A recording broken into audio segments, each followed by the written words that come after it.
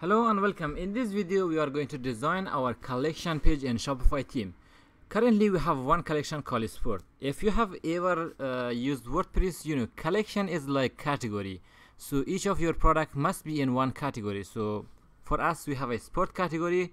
I call it the Shopify guys call it collections, and this is the actual category. And this one is the setting is like if any product tag is equal to sport, just add them automatically to this category, which we have 3 products here. So if you view your product in the front end, the convention goes like this. You go to collections / sport, which is the name of your collection. This name is called as a collection name or a collection handle. If that is sport, or let's say that is main sport, it will be like that. So it is going to be a unique URL, and which we call it handle. So this is going to be the collection handle for the sport collection. This is the collection page for the sport, but how you design it and where you can access it. For the theme, if you come here, how you will go there and add any setting to that one. From this navigation, you are in the home page. But if you select the collection page here, it will navigate you to the collection page. For us, it just sends us to the front page, and this is one collection here. That is the default collection for Shopify.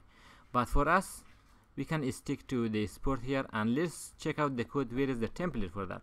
So if I come to my template, I will scroll down here to the templates directory here. You have the collection.liquid here, and the collection.liquid is where you can edit your file here. So if you open this one here, this is the header for the collection. It has some settings, and this is where it is going to display all those products. Currently it does not have any design, so we will design this in this video. I cannot show you each step of designing it because it will take a long time to design, but from top to bottom it has an pagination. So if your product has more than 12 if your collection has more than 12 products, it is going to show a pagination at the end of your page, which include the pagination. And pagination is just another snippet, and it is really easy in Shopify to add a pagination like number, page 1, page 2, and page 3. All you have to do is if pages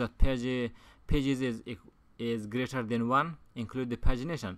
You can check out the pagination in the source code, and there is not much code, but it is just the numbering that you can show, and that is the default pagination.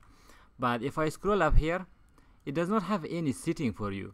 It just displays the collection title and how it is going to understand which collection we are. As I said, it is going to understand it based on the page you are. If you are in the sport, then the title will be sport here. So that's why it will display the title here. If your collection has any description, it will show the description for that. For us, if I check out my collection here, sport does not have any description. That's why it is not showing that description. Then it is going to loop through all the tags for that collection, and it is displaying them. For the first one, as you can see, they have done it differently. I would done it of course differently of adding a clause. If you are adding a clause, why you write all the li code? Just add it conditionally. If this is the first one, that will be the active one. So if I check out the code here, this is the tags that we have for this one, for this collection, and this is all of that. And if I scroll down, this is where we display all the product.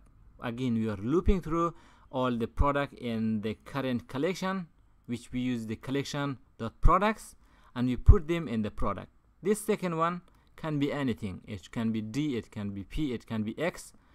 If you write X here, all you have to do is just say X.product feature, something like that. So that is just the variable here, and it is going to display all those product for you. For me, it is not looking nice. The only thing I can add to this one currently is a container, and let's see how you can add this one, and then I will do the rest behind the scenes. So currently I will just collapse these two here, including pagination. I will cut everything, and now inside the pagination I will say that container, and I will paste it here. I'll save it and just wait a few seconds for this one to upload, and let's see how it will look like. You refresh your page. Now it is in the center of the page, and all you have to do is design it. The collection page is one of the most complex part of the Shopify theme. So what you can do is you can design it by yourself, but I will do it behind the scene, and you can see the result in the next video. This is the collection page. If you want to do it, you can do it, but I will show you the result in the next video because that will take a long time if I do it step by step on the video. Thank you for watching, and I will see you in the next video.